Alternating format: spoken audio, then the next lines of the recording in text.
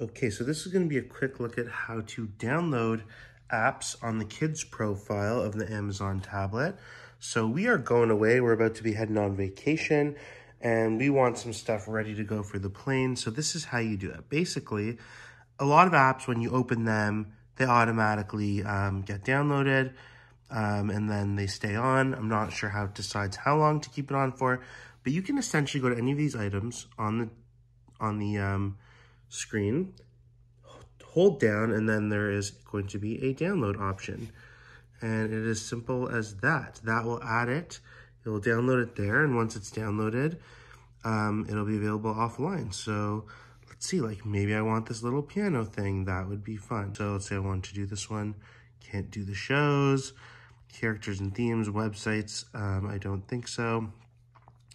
But it's really, I guess, on the apps. Let's see if these books work. Books work.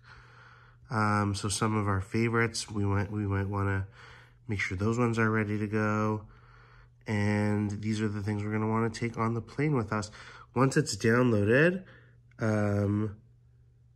so you'll have the option instead to remove from device. And you'll see the little check mark there.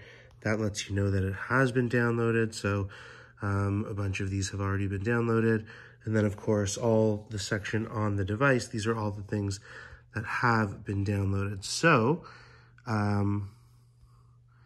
So basically, once you download these apps and you choose that, if you were to be off Wi-Fi, all it will contain are the things that are on the device.